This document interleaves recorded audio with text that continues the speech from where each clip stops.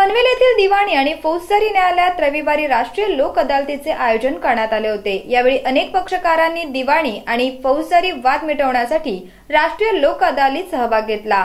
या उपक्रमामुळे लोकांचा वेळ आणि पैसा वाचवण्याबरोबरच त्यांना अपेक्षित असलेला निकालही मिळाला असल्याची भावना व्यक्त करण्यात येत आहे। राष्ट्रीय लोक अदालत यशस्वी होण्यासाठी न्यायाधीश, तज्ञ आणि वकील आदींनी योगदान दिले। राष्ट्रीय लोक अदालत हा उपक्रम पक्षकारांना वरदान ठरत आहे। या उपक्रमात अनेक नागरिक सहभागी होत असून त्यांचा वेळ आणि पैसा वाचवण्याबरोबरच रखडलेले दावे तात्काळ निकाली निघत आहेत। पनवेल येथे रविवारी झालेल्या राष्ट्रीय लोक अदालतीला परिसरातील अनेक पक्षकारांनी उत्स्फूर्त प्रतिसाद दिला। यावेळी न्यायाधीश, विधी क्षेत्रातील तज्ञ, विविध सामाजिक संघटनांचे प्रतिनिधी आणि वकील मोठ्या संख्येने उपस्थित होते।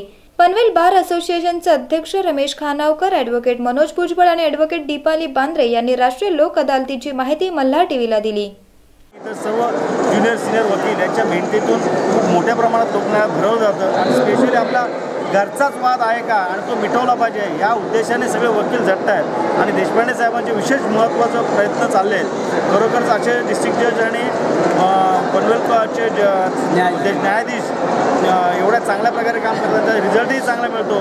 आज पनवेल कोर्टाचं नाव नुसतं महाराष्ट्रात नव्हे तर देशभरात गेलेलं आहे, कारण एक पनवेल कोर्ट एक प्रायोगिक तत्वावर सगळ्यात जास्त मॅटर मिटवणारं कोर्ट असं संबोधलं जातं। पनवेल महानगरपालिका तसेच इतरांचे लोक अदालत भरलेला आहे। लोक अदालतमध्ये वेगवेगळ्या ग्रामपंचायती, पनवेल महानगरपालिका, एलएआर, जे एलएआरचे विषय आपल्या इथे पेंडिंग आहेत असे सगळे विषय याच्यामध्ये निकाली करणार आहेत। दावे, HMP मॅटर्स किंवा चेक बाउन्सच्या केसेस आहेत, या अशा सर्व केसेस आज लोक न्यायालयामध्ये आज इथे पूर्ण होणार आहेत।